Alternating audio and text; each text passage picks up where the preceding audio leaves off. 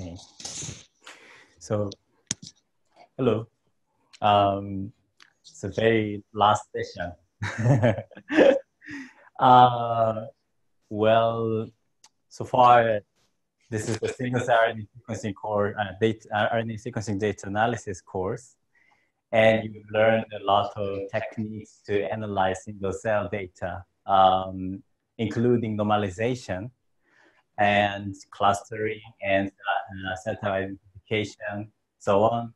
And actually, I'm gonna present a computational method to analyze spatial data. And actually, you will find that the analysis of spatial transcriptomics data would be very similar to what you have learned so far. And actually, there will be a lot of computation methods are being developed so far. I mean, this is just one specific method that I'm working on, and it would be really nice if I could give a broad overview of the computational tools available, but actually that's not possible because they are not published yet. And I'm sorry, this is also not published yet. So I'm gonna release this PDF file later after the manuscript is available online, and you will find the link that has the physical notebook. Actually, this is Python package, and so that you can follow the steps, and also you will later find that it is quite similar to what you've learned so far. So the method, before we're going to start, this method is to call cell types from the spatial transcriptomics data. Actually, spot-based transcriptomics data. I'm working with the awesome fish data generated at the actually by Lars and the awesome fish data, and I'm looking for the cell type in the data. So what is the cell type? I briefly just talk about this again, which is already discussed earlier. There are several cell types, but actually the cell types are cells with different shapes and functions. This is obvious, but how can we say that this is can be identified by looking at the gene expression profiles? Actually, it is also known that some genes are expressed higher or lower depending on cell states. And actually, it's hard to say that gene expression profile, it is possible to identify all of the cell types based on the expression profiles. But so some people do the clustering very can I say in very small clusters to find everything that they can find in the data, but some of them just prefer to cluster in very large clusters and show that these can be classified as large clusters. But actually, there are also ongoing efforts to find the difference between the cell states and cell types based on the genes, based on the correlating the gene expression profiles. You look at the data to correlate this to the actual shapes and functions in the tissue. But here I will focus on the gene expression profiles, and by looking at this to cluster the data to find the cell types and identify and map on the image. So briefly overview the single-cell sequencing data. So actually, the way as you learn sequencing the individual cell and cluster them and identify the cell types for each cluster. And there are challenges. There are dropouts, as you learned, and there are batch effects and also confounding factors you need to deal with. And there are a lot of dimensions, and thanks to the dimension curse of dimensionality, after that, without proper processing, what you will see is very big one cloud. But actually, for the multiplex fish data that I'm currently working on, is really sensitive and accurate as Lars presented. And it also gives you location of the mRNA, and then you can actually look it back to the image that where the cell is, and you can see the cell type is how cell type is distributed in the tissue. And this is done by the usual way to do this is to do cell segmentation, and after that you count the number of mRNAs within each cell, and then cluster and identify the cell types. You see that these two steps are very similar to what you will do for the single cell RNA sequencing data analysis, and that's what I'm going to talk about. So, but actually, these two steps are okay, but the problem is that the segmentation.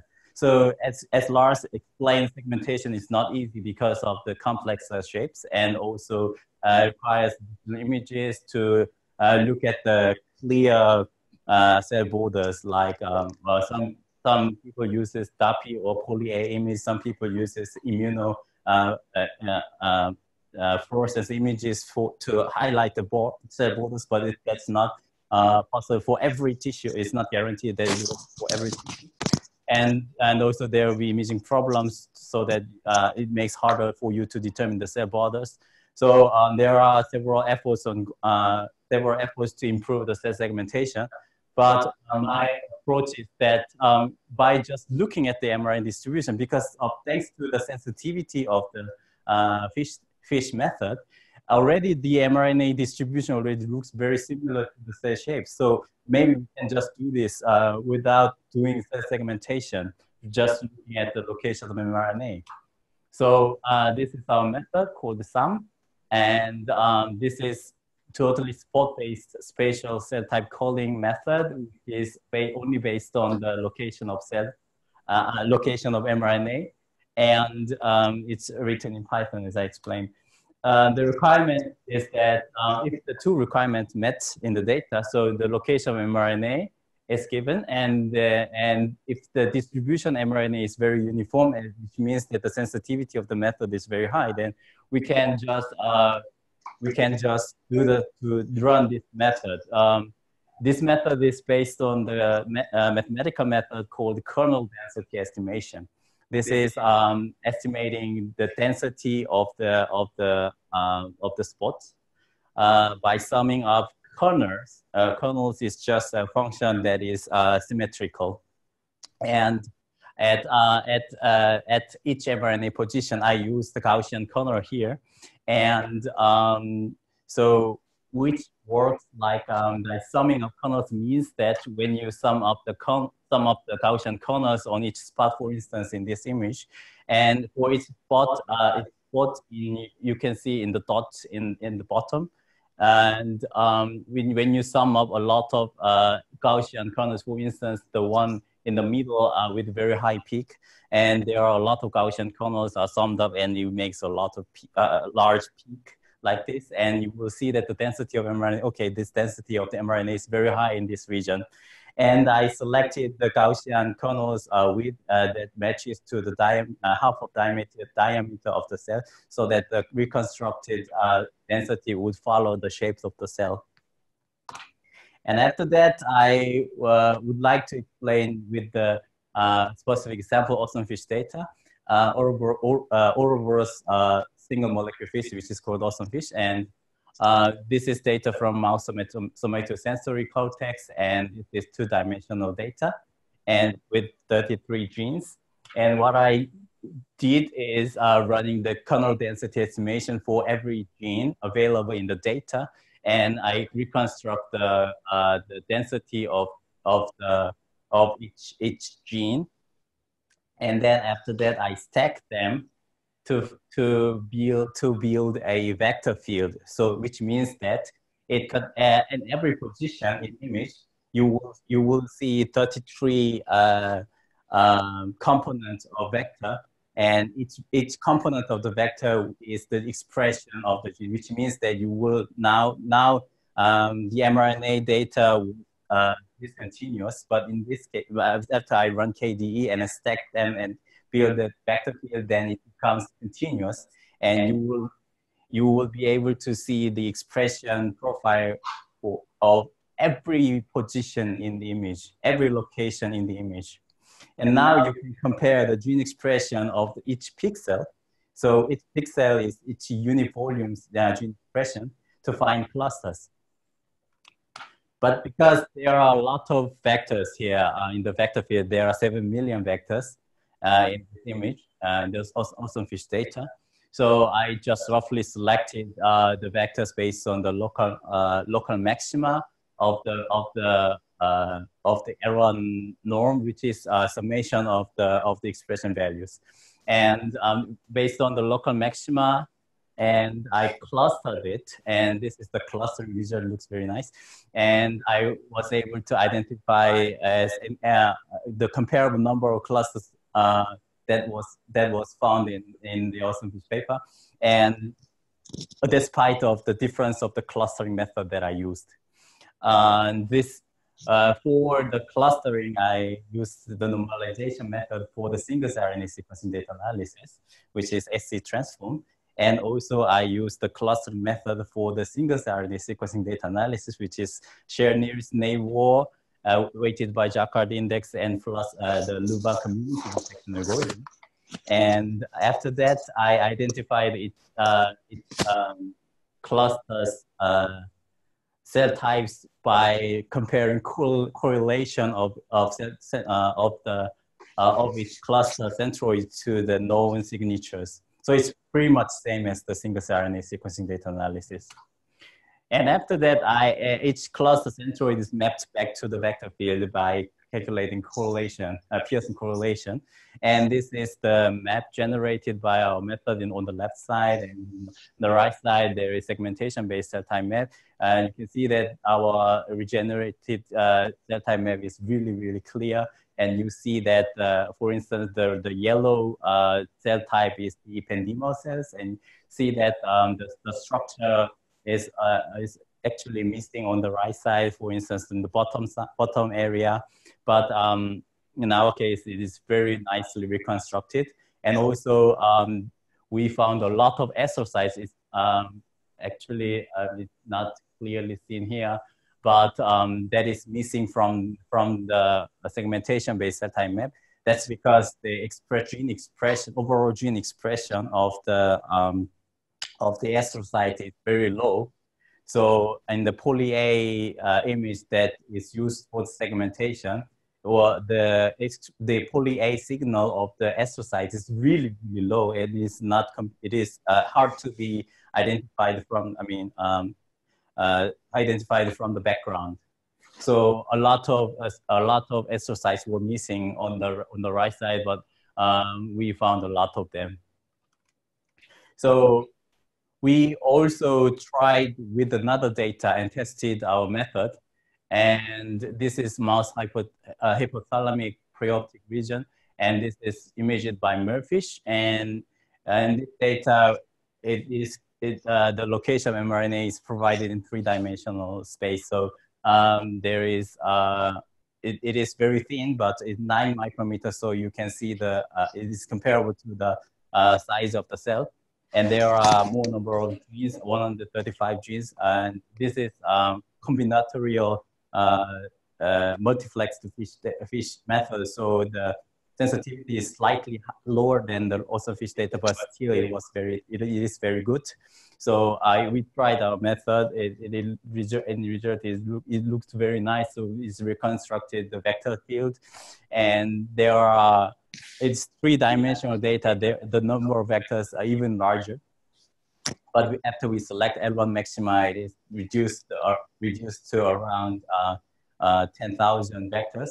And after that, we could also cluster them, and we found the clustering result like this. And this tissue contains a lot of cell types. So we followed the same color that is used to color the tissue in the original paper, and these are inhibitory neurons, and these are excited theta neurons, and in the largest cluster, and the other small cell types in around clusters. And this is the cell type map generated by our method. On the left side, this is our cell type map. at jet dimension, jet position at 4 micrometer, and that is quite comparable to the. There's something wrong with the image. I think